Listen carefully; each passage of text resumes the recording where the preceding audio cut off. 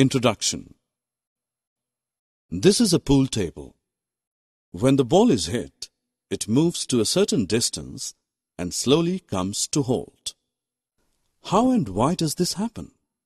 Let's start the lesson and find answers to such questions. Objectives.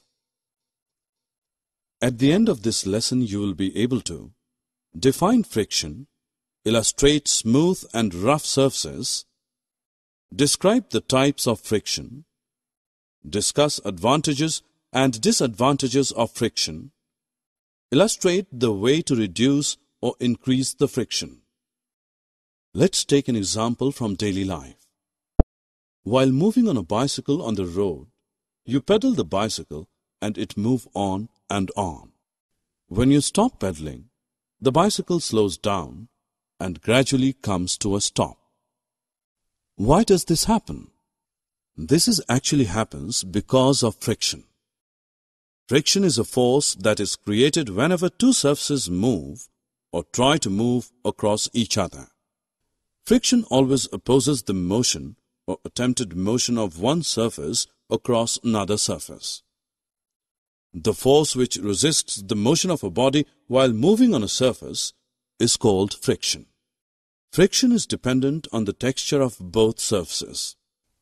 Friction is also dependent on the amount of contact force pushing the two surfaces together. A simple answer to this is that while in motion, the tires of the bicycle are rubbing against the surface of the road. When two surfaces rub on one another, the force comes into play. This force acts in the direction opposite to the direction of motion. Thus, it slows down the motion and finally brings the moving object to a stop. In figure, a ball is rolled on smooth surface and another similar ball on rough surface. As you see here that both the balls starts rolling on different surfaces with same speed, same force and at same time. But the ball which is rolling on smooth surface travels a larger distance than the ball rolling on rough surface. This shows that the rough surfaces offer more friction than smooth surfaces for the same pair of contact surfaces. This example proves that friction depends on the texture of contact surfaces. It is interesting to learn that friction depends on the amount of contact force pushing the two surfaces together. How? Let us find out. Here a man is trying to push a heavy box. The box is not moving. Have you any idea why this happens? Well, when the box is pushed, the bottom of the box and the floor rub one another and friction comes into play, which resists the motion.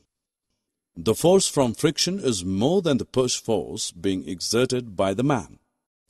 The box will move only when a greater force than the force from friction is applied on the box. Once the box starts sliding, you may find it easier to move the box already in motion. This example proves that friction depends on the amount of contact force pushing the two surfaces together. Now we can easily define force of friction. The force of friction is a force which opposes the motion of a body in contact with the surface of another body. It acts on both the surfaces. Some surfaces are smooth and some are rough. Some are less rough and some are more rough.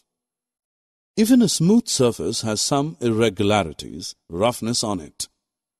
For example, when we try to move one sandpaper over the other, the movement is not smooth. That means there is friction due to the interlocking of rough surfaces. But when we try to move one plain paper over the other, movement is smooth as compared to sandpaper. Thus, the roughness of sandpaper is more than that of the plain paper. So we can say that friction is produced due to the roughness of surfaces. Depending on the roughness of surfaces, the value of frictional force can be more or less. Summary.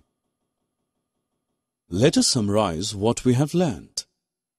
Friction is the force which resists the motion of a body while moving on a surface. Force of friction is a force which opposes the motion of a body in contact with the surface of another body. Force of friction